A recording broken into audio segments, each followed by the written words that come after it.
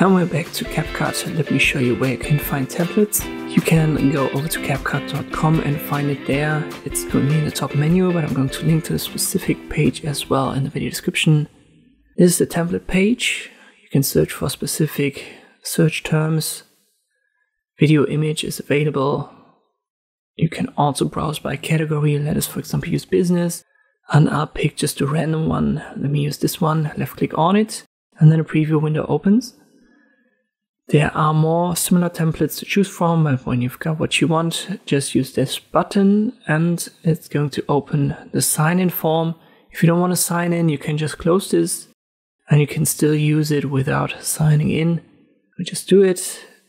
The adjustment options, they depend on the template that you use. So in this case, we've got a lot of text and we've got 5 different images or video placeholders. So we could import 5 different media files. Let me just show you how this is done.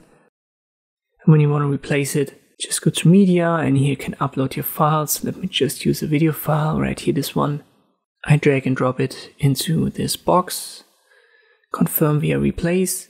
And this is now going to replace the first image placeholder in the template.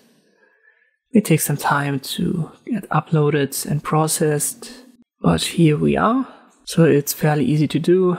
Very intuitive.